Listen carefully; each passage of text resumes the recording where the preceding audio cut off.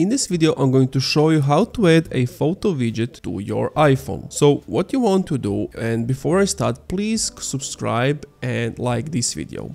So you want to long hold until the app starts jiggling, and from there you want to click on the plus button. Then you want to scroll until we see photos. Let's see, Gmail, Maps, photos, here they are. And then for some reason it's not loading up for me, but you have different styles that you can choose from: small, bigger, and the biggest is like a medium. So if I were to click on this add widget, the thing now is added. As you can see, if I click on that, I can access photos, and that's pretty much it. If you want to remove it, long hold, remove widget, remove, and that's it. Now the widget has been removed.